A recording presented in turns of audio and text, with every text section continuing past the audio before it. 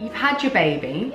Yes. So I've got a couple of questions. So Okay, first things first is, how long after you've given birth can you go back on to contraception? The first point to make is that don't forget you can get pregnant. Okay, so it's really, let's start there. Yeah. After you had a baby, how quickly can you get pregnant again? Well, in theory, straight away, very quickly. You cannot, I mean, even if you're breastfeeding, even if you're not having periods, if you're sexually active, you could get pregnant.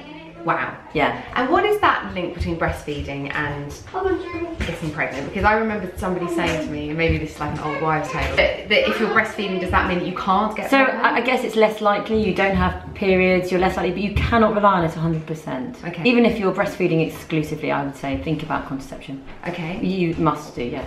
Okay, so basically, at any point after you've had the baby, you're brave enough to start being sexually active really soon after. Yeah. And that's what we talk about at your 6-week check. So you come to us and we examine, we do the baby, the 6-week check for the baby, but we also then talk about contraception and what your options are. The thing with contraception is it's absolutely your choice. Okay. It's whatever you feel, A, is acceptable for you, and B, what you tolerate, what you like, and it's finding the right thing. So if you were on the pill before and you want to go back on the pill, you can.